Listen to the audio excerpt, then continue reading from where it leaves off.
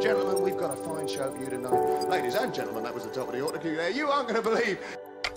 The following program is brought to you in living color. Turn around to your right. I don't want to go into the spot, but I want to.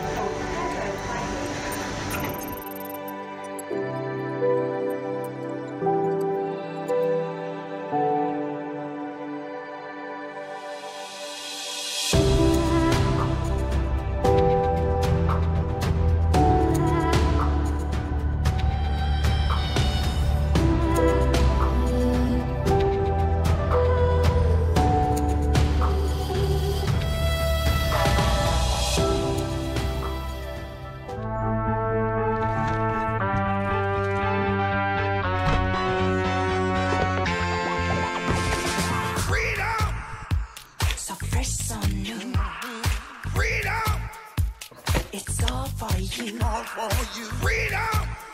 Keep your ears to the ground. Talking about the freedom! It's the best show time.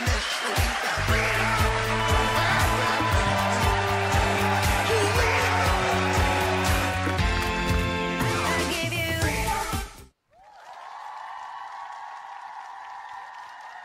How the blooming devil are ya? Yes, it's Friday. Yes, it's Good Friday. And yes, it is Friday Night Live, and you are here with me, the Grom, to celebrate another little amazing week on planet Earth, and the fact that we all made it to the weekend, and hopefully, depending on where you are in the world, whether or not you got a freebie, a little bank holiday Friday, a day where you didn't have to turn into work, and you could already start the weekend and get fired up. I know some unfortunate souls in other continents may not have had that grace, but yes, if you are here with me in the UK, you have officially started the weekend. It was a doozy. I don't know what you did, but I know I made the most of it. But all in all, it's lovely to have you here. It's Friday night and I have a show for you. That's the main thing. First off, I hope you've got a beverage, whether it's hot, whether it's cold. Maybe it's somewhere in between. I don't know what that leaves you with, but brew, coffee. Can we pour it without spilling it? Oh yeah. And I don't even know if you can see the steam off that, but she's a freshie. So, guys and girls, we're here. You usual suspects are in the live chat, and it's awesome to see that people are in there already. I can imagine there's going to be a few people that are absent. I know that Mr. Dan Cov, the legendary Dan Cov, is already trailing or blazing a trail across to Philadelphia, I believe, to catch a gig or a live event. So cheers to you, Dan. I hope you have an awesome evening, dude. And I hope you catch this on the replay. Dude, that is hot.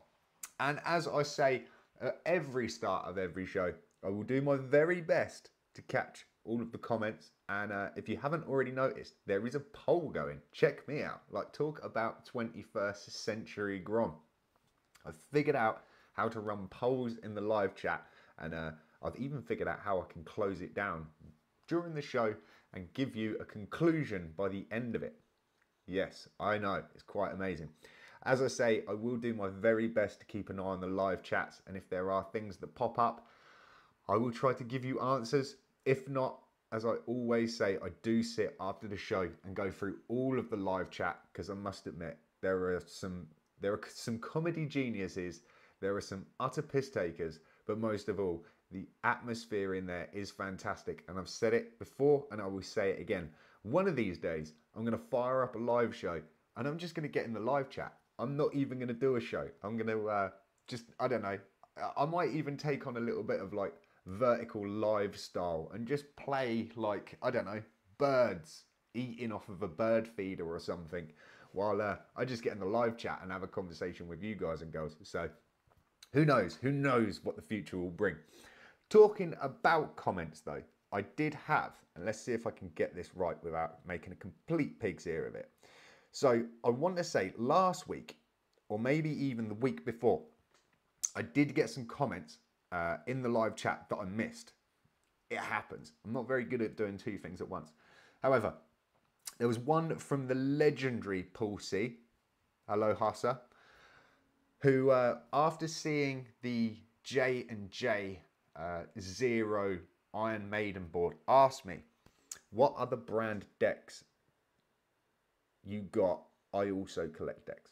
So, off the top of my head, in reply to that, I have an almost skateboard.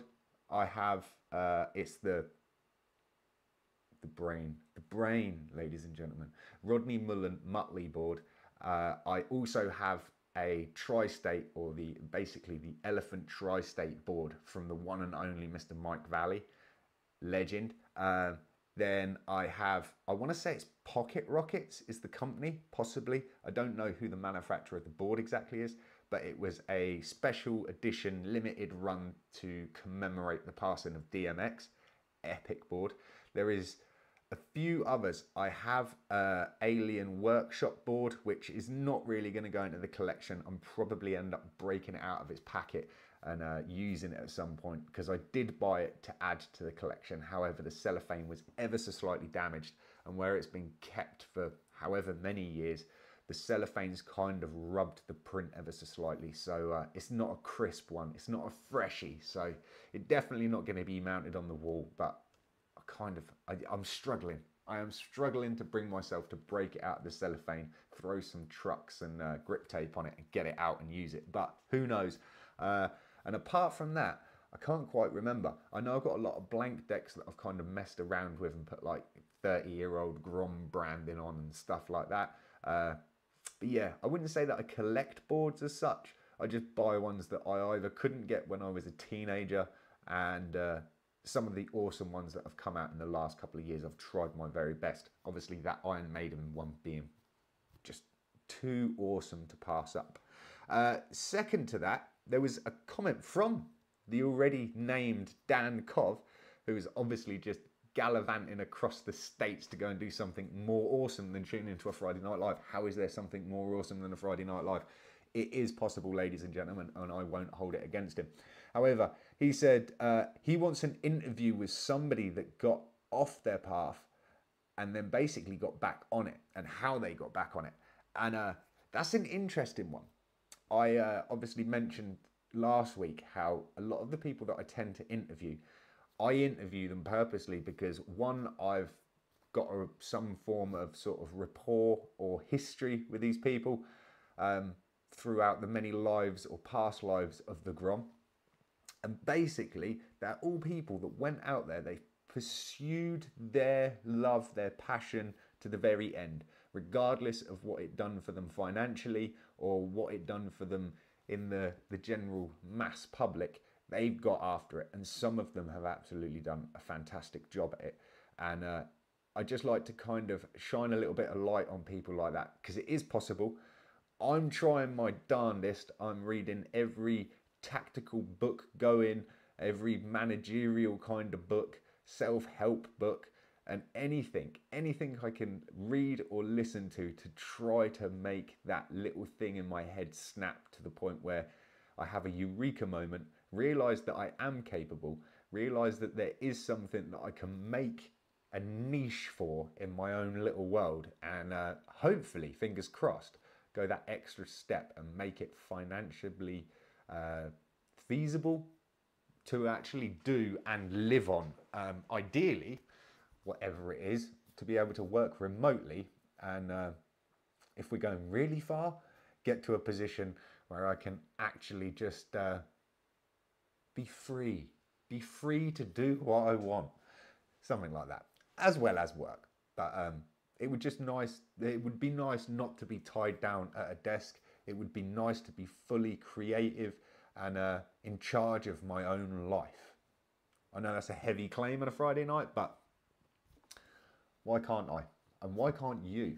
That's the really big question. So it's possible. I know that we can do it. I believe in you. I've just got to start believing in myself. Get out there, and in the words of Jocko Willink, get after it. So yeah, guys and girls, see, just to prove the point that yes, I do actually read through the comments, and if I do miss anything, I'll fire it up on a screen. It might be a week later, it might be 2 weeks later, who knows? But I do, and I do enjoy you guys and girls firing questions off in the live. Obviously, if you're not watching this when it went live, please feel free to leave comments under the video. I will always reply. You never know, you might even get a comment or a question be pulled up in a Friday Night Live. That's pretty awesome, right? Check me out. Cutting edge. So, as always, there are the usual suspects. There is the legendary Tom in the chat, the legendary Chris Avery, the man that they call the Mr. Rick of the Corn Life Network is here, and oi oi himself, the Mr. Cockney Buddha. I love saying Buddha like that. Blame Skinny Man and Mr. 45 and Rugby P for that one, Mr. Cockney Buddha. If you want to trace back where that came from, it's a track called Worldwide, and he opens with saying, "You on the track with Joe Buddha," because it was a Joe Buddha production. There's a little bit of information that I digress. Anyway, guys and girls, can we do it? Can we hit the hour mark? Can we get the glasses on? Can we break out the wig? Will we break out the wig? Who knows? You'll just have to stay tuned and see what madness is in this week's Friday Night Live news. Something like that, right?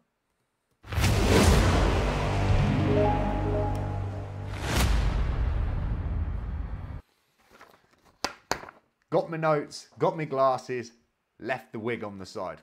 But we done well. So, yes, it's Friday Night Live, and it wouldn't be right without me with these stupid little glasses on. Little probably not being a very appropriate term for them.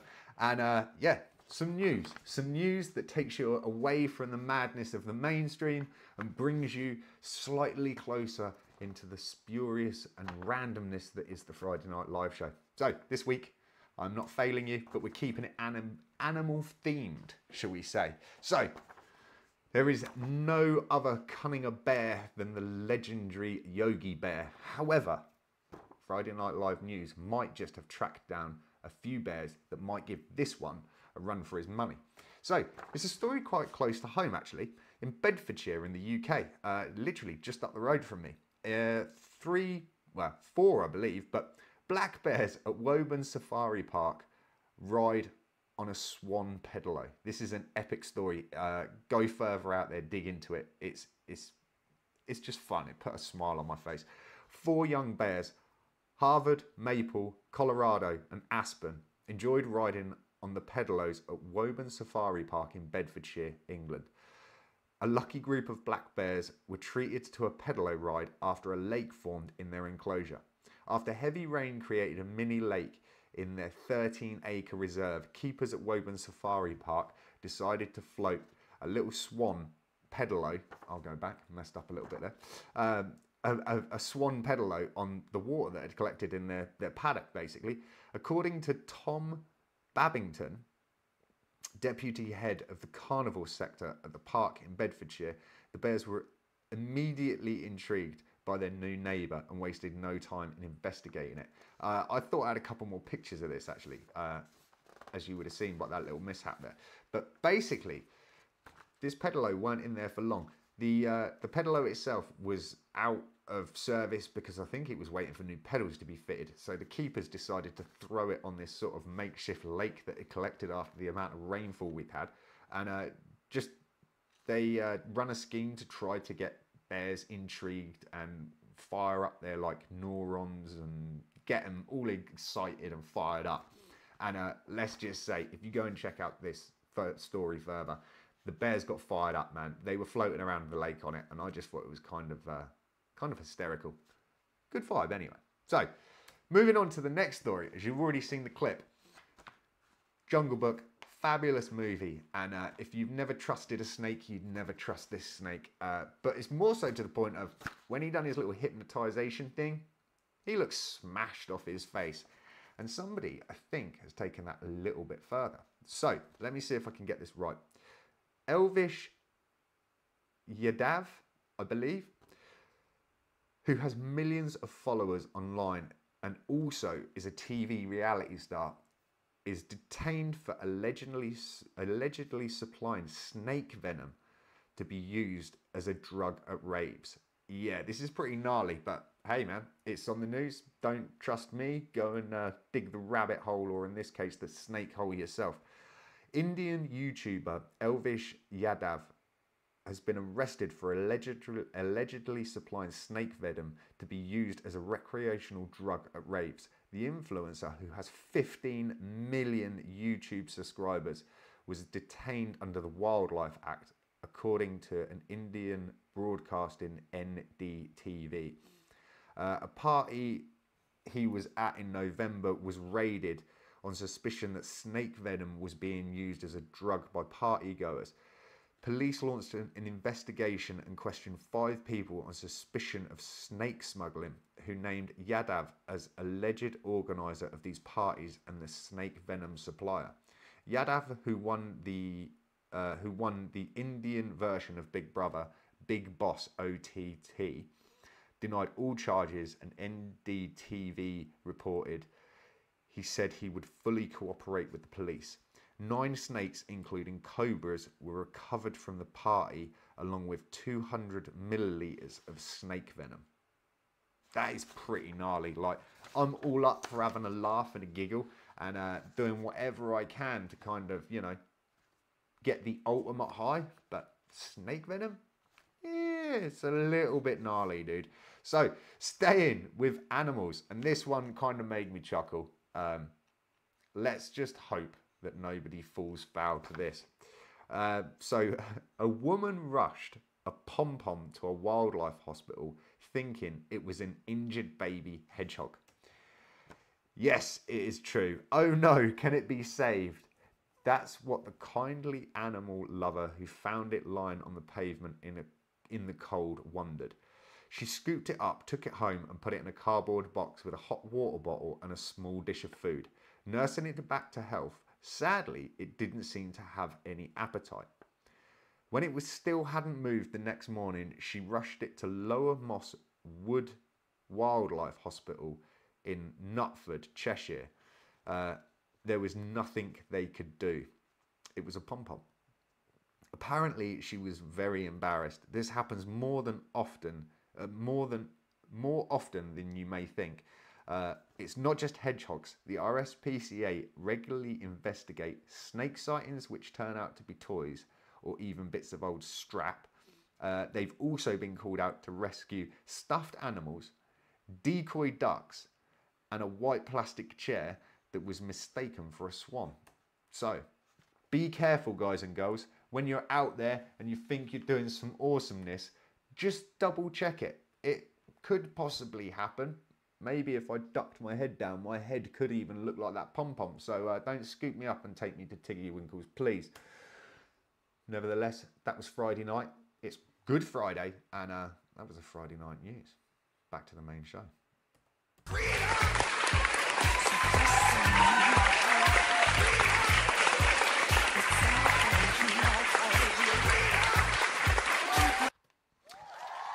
Well, guys and girls, be careful.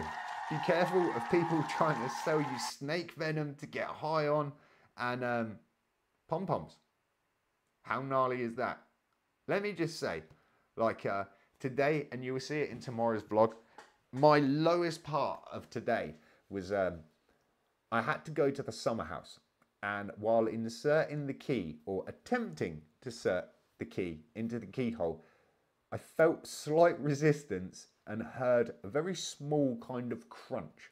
Now, not a fatal crunch, but nevertheless, it wasn't good sounding. And to my astonishment, I had a little looky in the hole, and there was a bee staring at me.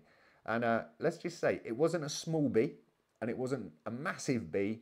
Nevertheless, it was a bee in the goddamn keyhole. And let's just say, it super bummed me out, because I was like, for the next 10 or 15 minutes, talking to this bee, apologising profusely, and trying to coax him out, because I was just like, no, man, I super bummed out. I've got mad love for the bees, especially on my latest honey endeavours with my coffee. And it's just like, no, I don't want to be the end of this glorious little thing, you know?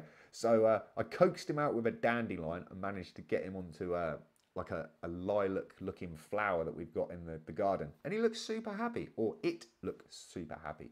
And carried on collecting pollen. I'm not too sure. It almost looked like he'd been attacked by a bird because his wings were a little bit mangled and he didn't look exactly too sprightly, but I can't imagine I helped stuffing a key in his face either. But he did move, he wasn't injured, he wasn't crippled, and maybe, I'm just hoping, fingers crossed, that story pans out to be okay for him, bless him. So I should have had him on as a guest, really, this evening, and just asked him, and we could have done a reconstruction.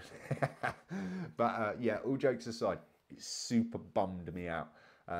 But nevertheless, going through some of those news articles this evening, the Bears at Woburn is absolutely awesome, and they seem to have a whale of a time. As I say, I'm not too sure about the snake venom one. That just seems a little bit far-fetched. Hey, whatever floats your boat. You see how I've done the bear boat link? Yeah, savage. And the lady that basically mistook a pom-pom for a hedgehog, maybe she was on that snake venom. Who blooming well knows these days. Anyway, this morning, it was Good Friday and the Grom didn't have to go to work, which is a winner. Andrea had the bright idea that we should get up and go swimming. Yes, so we travelled off to our local pool, and by 8 o'clock this morning, the Grom was in a swimming pool. Now, I learned I learned one particularly valuable lesson that is going to take me a while to unpack and figure out, but I need to going forward. And you're probably going to find this highly amusing. However, I found out today that I struggle, and almost near on impossible, cannot breathe out underwater.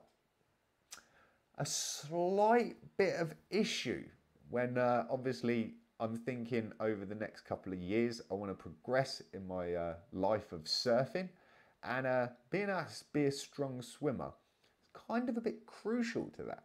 And I can front crawl like a demon. However, as the Cockney Buddha will probably rightly chime in here, trying to do a front crawl while box breathing and suspending your breath for maybe 4 strokes, breathing in while your head's out, taking another 4 strokes, breathing out, suspending for another 4 strokes, and then repeat is not exactly good economy of motion, to say the least. So yeah, basically I can do a full length of a swimming pool on about 3 breaths. However, by the time that I get to the end of it, I'm near on like depleted of all oxygen in my body, and a little bit high, to say the least. Apart from the fact that my body is absolutely dying from exhaustion because it's got no oxygen going around its body, brain or muscles. Yeah, but never mind, we didn't drown. So apart from that, I spent a lot of time in the pool today while, let's just say, everybody and their aunt continued swimming, while I persisted to sit in the corner like a naughty schoolboy and try to figure out how to breathe, or just get my head around the fact of breathing out while my head is underwater. So I seemed to struggle with exhaling through my nose, and I was playing with the thought of just trying to breathe out through your mouth, because that does the same thing. But I tell you one thing, yeah, so who knows, the Grom might even go into some swimming lessons. But while talking about the water and swimming, this leads to the awesomeness that I'm going to tell you as an exclusive, and it's kind of partly why the poll is running. And we're going to see the poll this second. Let's see if we can pull it up on the screen, because I'm pretty good like that. Well, you know, I say that. Let's pull up the live chat and let's see if we click on there. Boom! I don't know if you can see that. No, it's not opened the poll in the live chat on the video. That sucks. Actually, the live chat's not even fired up, is it, in the video? So, anyway, in the live chat, it says, should I do a vertical live tomorrow? I'm quite interested that 17% that answered on this said, what's a vertical live? So first, I will explain what is a vertical live. Let me close down this chat because that's not working on the side of the screen, which sucks. So, a vertical live is pretty much what it says on the tin. However, in the wonderful world of the YouTube algorithm, if you open up a live and you start with it vertical, it continues vertical. The highlight of that is that it also gets shown in the live reels section. Now, if you're not familiar with the live reels or shorts, shall we say, in your YouTube channel, you can go and watch these amazing shorts that are so highly creative and awesome. If you pause that video, it brings you up a little tab at the top that says subscription and live, or subscribed and live. I can't quite remember. However, if you click on the subscribed, it shows you all of the channels that you are subscribed to, and it just gives you a clean feed of all of those channels' shorts. Now, if you click on the live, it would take you off into another little world, which is basically shorts or vertical lives that are currently happening at that time that you touch on the tab. So you could see people all over the world, regardless of where they are and what they're doing, because literally when I say regardless of what they're doing, yes, I will let you investigate into that and see what you think. So, yes, there's the madness. However, as of tomorrow morning, the Grom's up early again. The Grom has all of his kit ready. He has his surfboard ready. He has his wax, his leash, his wetsuit, and everything else that he needs to fire up the car, fire off down to the coast of the UK again. Now, I don't want to get too excited. I don't want to give too much away. But let's just say I've been eagerly watching the surf report for a certain spot all week. And by the time it got to pulling the trigger on it and knowing that this was going to happen, the surf report in the time that I'm going to be there has gone from being poor to good to fair, which I am super buzzing off of. At the minute, currently, it is claiming 3 to 4 foot at 10 seconds. Now, for some experienced, awesome, gnarly surfers out there, they're going to be like, it'll be fun, but I wouldn't get up at stupid o'clock in the morning to go for that. However, for the Grom, 3 to 4 foot at 10 seconds is absolutely on the button. If it pulls off, if the conditions come together, if the gods and the surf gods and the gods of the sea all shine on the little Grom, he might be having quite a fun morning tomorrow. So, this leads me to what the poll is. And I'm going to close it now because you're all claiming 83%, guys and girls. So thank you to everybody that's voted in that. I'm closing the poll now. I'm hoping the 17% now know what I'm kind of going on about. And I'm hoping that you're seeing that conclusion in the live chats. So, tomorrow, we will be at the coast. The big question is, do we do a vertical live from the spot? I've been saying it for maybe the past few months that every time a Friday night live's happened before I've gone away, I was like, I'm going to do a live. Keep your eyes peeled. And then I get too excited, too carried away, too into what I'm doing and completely forget. So tomorrow, I'm going to do my very best. And this goes out to all of the lovely people that I know on a personal level that have my contact details. If you're awake, scream at me. Scream at the Grom. Say, hey, Grom, where's that vertical live? Where is that live? So I'll tell you now, guys and girls, I will not be scheduling it. It will just be something that happens. And I'm sorry to say that I reckon a majority of you lovely people will be fast asleep, especially if you're on the other side of the world. And that also leads me to the fact of, thank God the clocks change on a Sunday. So we will be back in the normal kind of time zones for other people in the States. But yes, tomorrow, I imagine a lot of you guys stateside will be fast asleep. I'm hoping that it will be somewhere around 12 o'clock to 1 o'clock GMT tomorrow. So if you're in the UK, it will be a reasonable time. Obviously, if you are in the States, as we're still only, I think, 4 hours behind, not 5 as normal. I can't remember.